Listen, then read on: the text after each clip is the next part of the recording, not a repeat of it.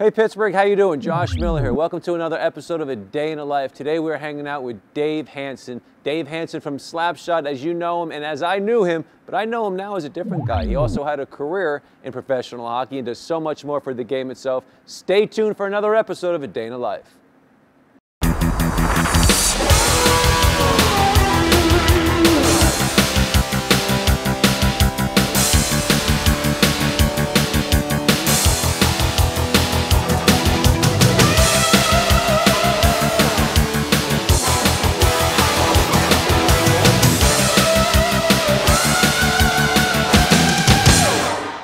Hi, this is Dave Hanson. I'm here to play some old-time hockey like Eddie Shore, Tope Lake, and Dit Clapper with my buddy Josh Miller. Josh! I want to hear welcome you to A Day in My Life.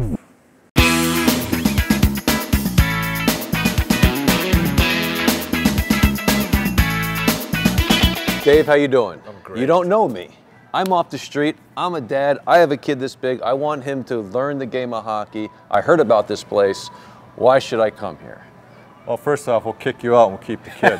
Fair enough. That's a good move. Because you're gonna have a great experience. You know, Right. This facility, beautiful facility, spacious, and the key to wanting to have your child here are the people that we have here. Mm-hmm.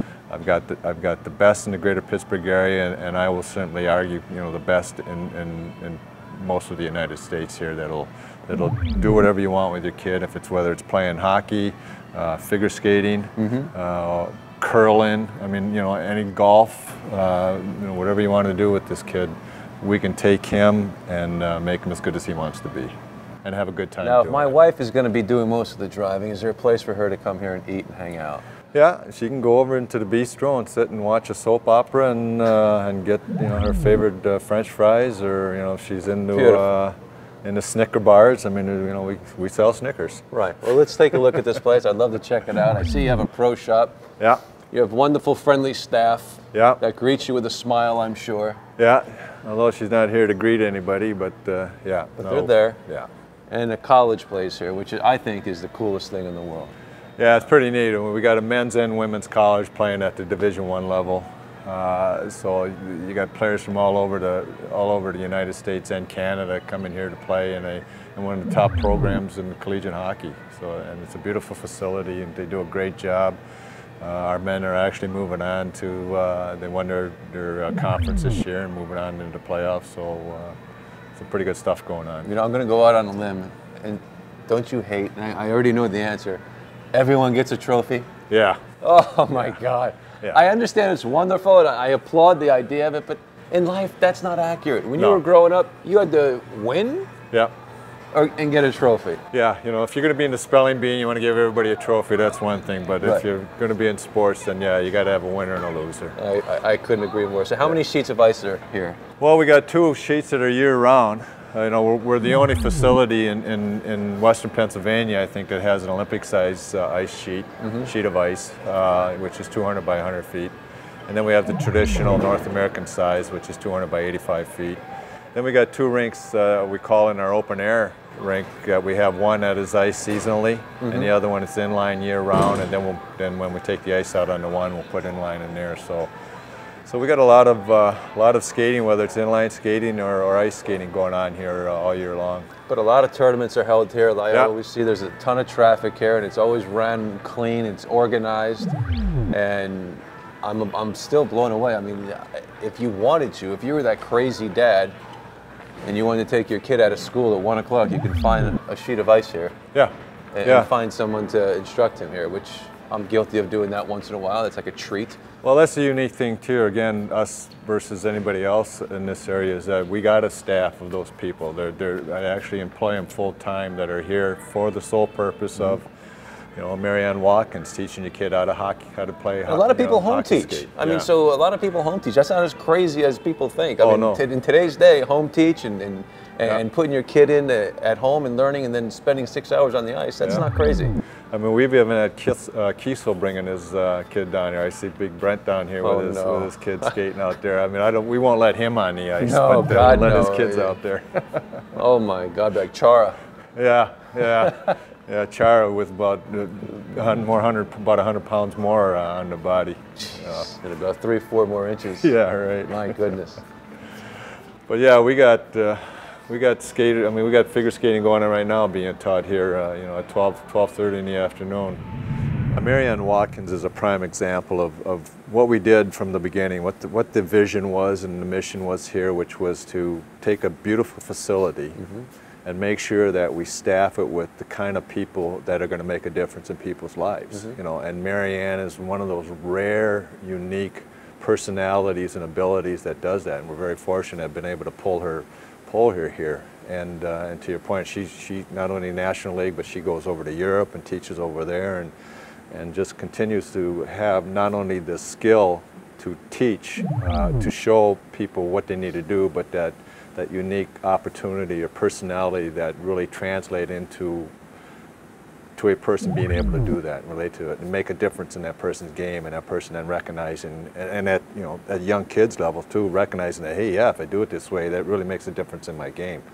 So, you know, we're able to get her on, able to get people on, you know, even at the lowest amateur level, the real beginners, a guy named Bob Arturo, who was a native of the Pittsburgh area, but he was in Chicago at the time, and pulled him back for his great ability to teach at the beginning levels, and just, you know, he's a 60-year-old man that still has the energy of a teenager every time he meets a kid and makes an impact on their lives. And Elena Belova, who was a 3-time Olympic gold medalist and 2-time world champion from Russia, able to pull her in here to be a part of our figure skating program. And, you know, Beth Sutton, who was a former Ice Capade showgirl, and here is our director, and Jim Sicker in our golf dome. You know, you talk about just ice, but we, you know, one of the best teaching pros and PGA member in our golf dome and sports dome over there. So,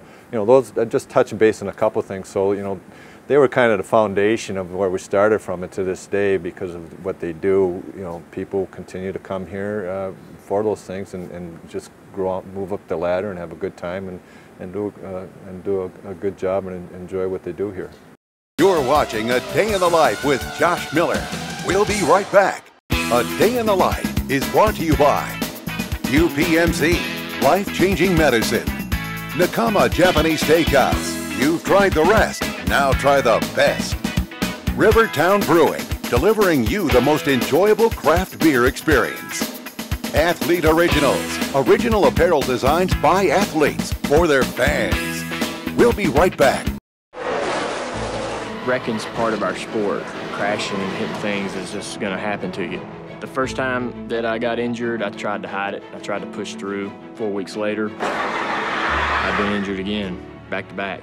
The best decision I made was to go to UPMC. We went through all these activities that had results that made sense, and things got better. Holy cow, man, we just won the 500. I didn't choose to be in a 25-car pileup, but I did choose UPMC. Despite years of tradition and a legendary family recipe, Hey, Mom! one question still remains. You know, Mom's been making the sauce all day. Gravy. Sauce. Gravy. Mom! What? It's Bon Jovi! This ain't your mom's sauce. It's my dad's. Bon Jovi brand pasta sauces. Pasta sauces that rock. Don't spend your time bottled up. Pack up and go. And no matter where you go, bring Rivertown along. Whether you enjoy our smooth Maxwell Scottish Ale or our refreshing Halikahiki Pineapple Ale, our advanced technology canning process ensures that Rivertown craft beers taste just as fresh and flavorful no matter where you go. Tailgating with friends or cheering on your hometown team at the ballpark. No matter where you go, enjoy ice-cold Rivertown craft beers. Visit our brewery and take a tour.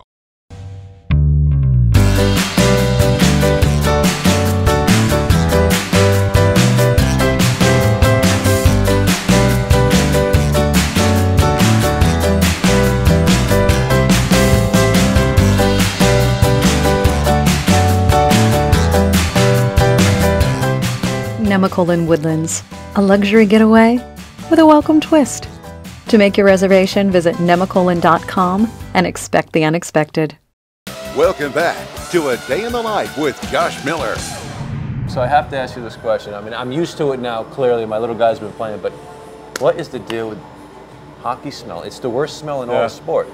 You know, I don't know why that has happened, because I even have, my equipment from when I was younger, and it doesn't smell anything like that. and I don't know what it is, but to your point, yeah, you walk down our locker room hallway here at any given time, and it is a stink that you'd probably rather be sprayed by a skunk. Right, but it's funny because it's amazing what you get used to. It's like the house that lives next to a train track.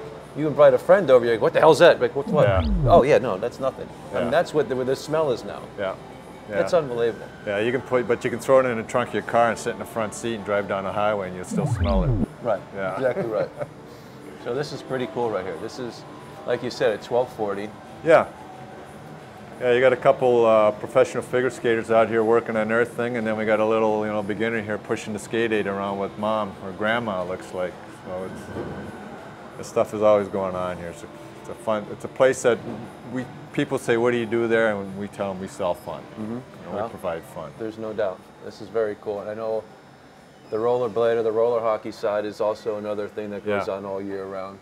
Yeah. That's around the corner. Yeah, you think it's a seasonal sport that it's something people play in the summertime. Deck hockey, what's the proper terminology for this so I can... we call it roller hockey. I mean, there's a roller hockey, and then there's deck hockey. The deck hockey without skates, without anything. Yeah, see, they're on the low end of the totem pole, aren't they? Well, they are and they aren't. I mean, it's a extremely popular sport. Anybody and everybody can do it. We got the USA Deck Hockey Championships coming here this summer. So we got teams coming from Italy, the Caribbean, if you can believe that, and Germany to Mexico and everywhere in between here. So it'll be a fun thing. And then we got in a couple weeks we got the adult figure skating championship and synchronized skating championships. And here you got people that are your age up to the golden years are going to be in that kind of thing. So it's a lot of unique, different kinds of things going on here, which is a kind of neat thing about this place. I want to ask you, the Olympics. Obviously, Eruzione and the boys and what they did in '80, that was great. But do you like the fact that kids are? Do you like it when it was kids, college kids, and kind of no names, or do you like that professionally now it's the best of the best representing the country? I'm a diehard. I like the amateur kids. Yeah. The pros reach a pedestal and have an experience, that is all its own. Why not allow the amateurs to be able to do that? There's some pretty darn good kids that are still amateur hockey players. I mean, I can understand the reason why, when you're playing against a Red Army team, that train 11 months out of the year and it's a profession and have to go against them. But, is there anything more exciting to have than what happened in 1980 when, the underdogs, literally the underdogs clobbered the Giants? You can't duplicate that. So why not allow that to continue to happen, give people those opportunities? I agree with you. Yeah. Same thing in basketball. I hate it. Sure. I hate that all the professional guys that are worth $80 million. Yeah. There's something missing in that hunger that I'm a big fan of the underdog. Yeah. How many days a week do you spend here?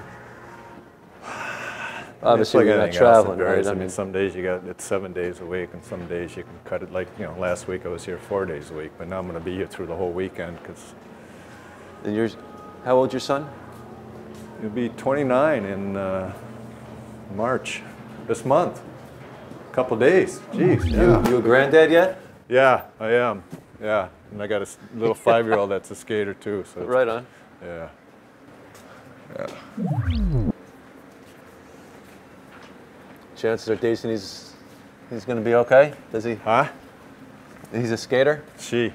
Uh-oh. Yeah, but I can't break her at a figure skate yet. I'm trying my darndest. Toe pick. Yeah. Oh, no. I keep saying, don't you want to be a hockey player like Uncle? Nah, I'm going to figure skate for a while. Okay, all right. That's funny. Yeah, it is. It's good. This is it. So this is pretty cool. Yeah, this is pretty neat. This is where all the Division I teams play, and most of our hockey's played here. But this place, the neat thing about it is we can sit probably 1,000 people in here, and It may not seem like a lot, but the hockey players love it because people are so close to the ice surface and create such energy, and this place gets rocking, and it's a fun place to watch hockey because you're close to it. Now, for that small 0.5% that watches this show that knows about ice, what kind of ice do you have? Frozen. Is it? So, okay, yeah, that's for sure.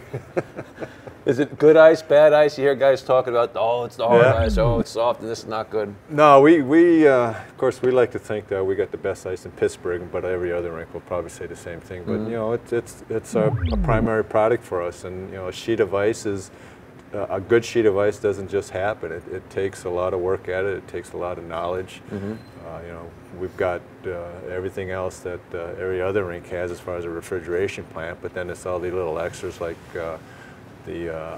what we call a jet ice system, which deionizes the water and takes out molecules and particles and things like that. That helps it freeze faster, cleaner, quicker, and then just, you know, our ice maintenance crew are trained to do the things necessary to make this ice the best ice possible. People don't understand that. I mean, it's like a golf course, right? I mean, it's how sure. are your greens? Yeah. Well, the greenskeeper and the crew there, that we got them from so-and-so, and they know their stuff, and you can tell right away if they know their stuff. So obviously you have the best ice in town. It looks it. It's an exact science, and if you don't have it, you know, you got the college players that will tell you about it, you know, and the figure skaters, you know, and you actually do need, especially with the quality of players and skaters that we have here, you need to make sure that you're preparing that surface the way they want it, because a figure skating ice surface is a little bit different than a hockey player surface, and so we have to do those kind of things to make sure that they're happy. And those figure skaters can chew ice up. Yeah, they do those wonderful toe picks. You know, it's like landmines out there that, of course, hockey players hate. Taking the ice after them, too. You have to wait for them, and then you take the ice, and there's these craters. Yeah, but, you know, us hockey players will call that the necessary evils of this business. So I got one more question. This is unreal. This is one of those questions where I'd be driving home, and I'd be, God, I didn't ask him that. What are your thoughts on all the winter classics, all the outside hockey? Is it too much? Is it too? Yeah. Is it too much of a good thing? It's too much. I think when it first came out, it was such a unique idea, and it was so cool to have it one game, kind of like the Super Bowl in a sense. You know, to have it on that one day a year. But, you know, again, that's where I go back to maybe some of the comments we talked about earlier, is that, you know, business has almost gotten too much into the game where it's ruined aspects of the game, and that's an example of it. I still think that outdoor classic's cool, but it's too much. Is it like, I mean, see, I get caught up in the just the possibility of it snowing, the possibility of the snow coming down. I know you guys probably hate it, but it's like, you know, I like to think it's a throwback. Oh, I grew up on the ponds, and this is what it was like. And the ice is chippy, but you know, it's chippy for both sides. I like watching, you know, the hat over the helmet. I mean, no, the players love it.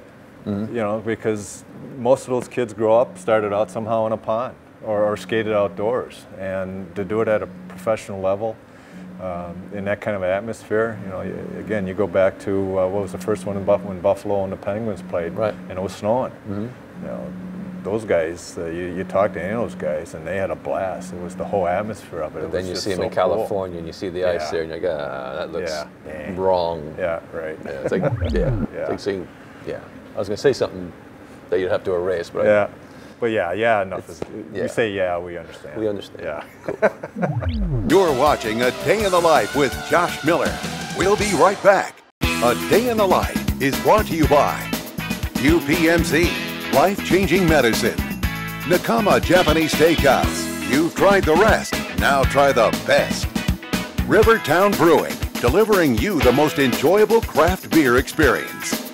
Athlete Originals, original apparel designs by athletes for their fans. We'll be right back.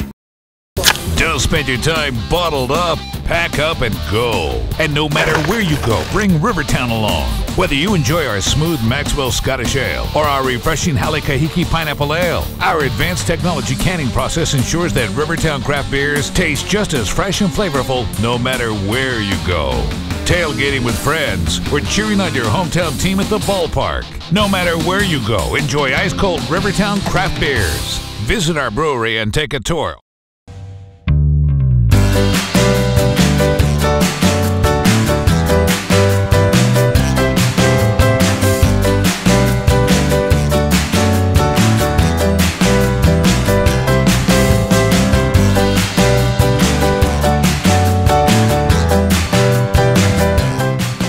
Nemacolin Woodlands, a luxury getaway with a welcome twist.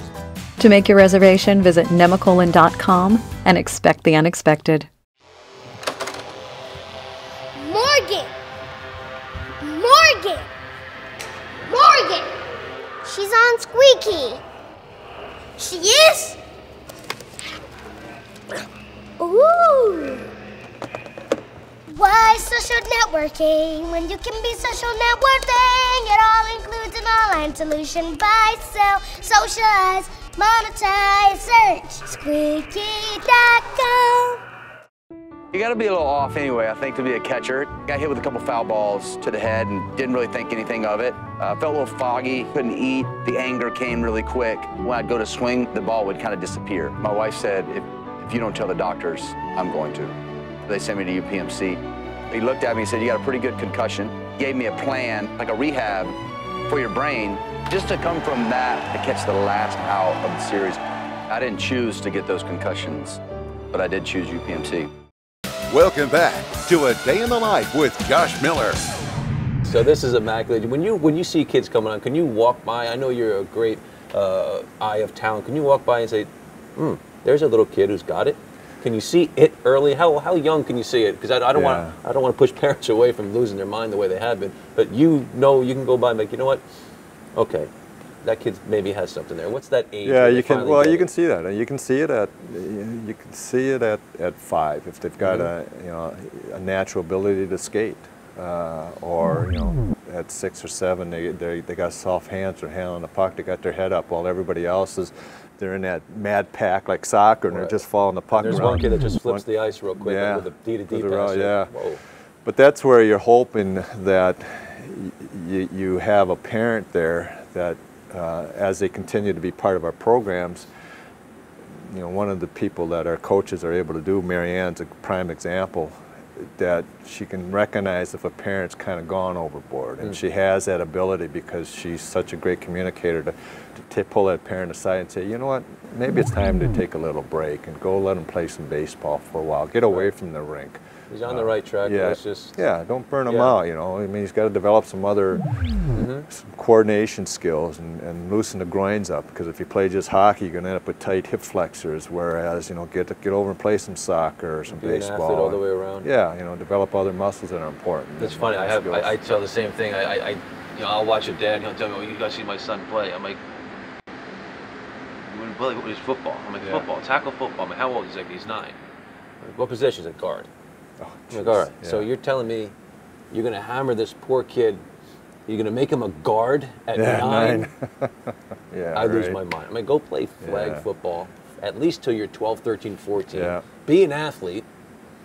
Because you're 5'6", chances are he'll be 5'8". He's not going to be a guard, but let him be an athlete. Yeah, let him run around, play soccer, play hockey. Which, by the way, I mean, I'm from my son's eyes. I showed you we have a rink in our backyard. Yeah. I played hockey growing up on the ponds, like you spoke of, until until the puck went to the thin part, and everyone's like, all right, let's get the hell out of here. Let's go do something else. Puck, yeah. So, and I went to a couple games. I mean, this is great. Couldn't watch it on TV because I wasn't mature enough to know the game.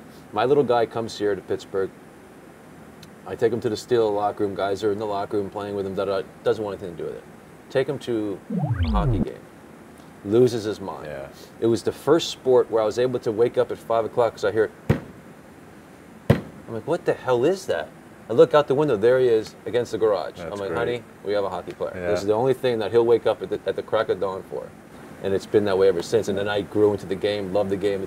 This is the greatest game. Yeah. It really is on so many levels. I mean, even just the kids that are playing it professionally. And I look at all the baseball players, football players, hockey players, but the kids growing up, parents are crazy in all the sports, but a hockey kid is a pretty good kid. Yeah. For the most part. Well, the culture that they grow up in is, it's got such a historic past to it that, the culture, that most organizations have kids come up when they walk up through it, they learn, hey, you got to wear a coat and tie when you come to the games. You got to show some respect to people. It's a referee out there. Do you agree with the referee? No, but you don't yell at them. Go put your head down, go in the penalty box. So there's a culture there that they grow up in, and it's a great sport for a lot of aspects, and that's one of them. Is there a better athlete than a hockey player? I mean, you think of what he does on a night in, night out. He's on ice, and I know people can't get over the fact they're on ice, but there comes a time where it's like walking in sneakers. You don't even think anymore. But the stuff that they do night in, night out, how demanding that is, I can't imagine playing a football game 3 times a week. Yeah. I can't imagine any. I'm blown away by what they can do on the ice and how fast and how quick the game is in decision making. So when you see a guy and you hear guys, oh, the game's too fast, he didn't know what he was doing. He knew what he was doing. Yeah. Oh yeah. Because it's like slow motion Yeah. when you play at that speed. It's a NASCAR guy going 80. Yeah. No, he's used to 180. No, again, an educated eye can see the things that a Crosby does. Mm-hmm. So you appreciate just how unique it is and how many aspects of that game to be the greatest player in the world that you got to do better than everybody else on, again, keep in mind, on a confined space out there with a lot of big guys, so there's not a whole lot of room to be moving around out there, and guys at high speed and pucks at high speed, and the game is that quick. Yeah. To be able to see players do what they do out there is truly amazing. The athletes, the hockey players have become better athletes now than they were back then. I mean, Sure. and they're bigger, they're stronger, they're faster, they shoot harder. They do a lot of neat things, so that's the amazing part of that game is that the ability to do that in a split second to make decisions, to do things that are oftentimes unbelievable to watch if you got the eye to watch it. Any rule changes that you'd like to see? Any rule changes? Yeah, anything that you'd be like, all right, you know what, it's about time for this. Yeah, I'd get rid of the trapezoid behind the net. I think that's really stupid. If a goalie's go out and play the puck, he should be like any other player. That's on them. Yeah, it's like a punter trying to run the ball. Yeah, exactly. Yeah, exactly. I'm with you. Yeah. So I think I'd start with that one. Dave, I appreciate your time. Thank you so much. I enjoyed it thoroughly. Yeah. It's been just an absolute pleasure getting to know you. Likewise. Thank you so much. All right, my pleasure. Well, Pittsburgh, that was another episode of A Day in the Life. I want to thank Dave Hanson for taking the time, walking us around and showing us what he's been into. Thank RMU for letting us do this in their own backyard. What a great complex. If I was a little hockey player, this is where I want to learn the game. Stay tuned for future episodes of A Day in the Life.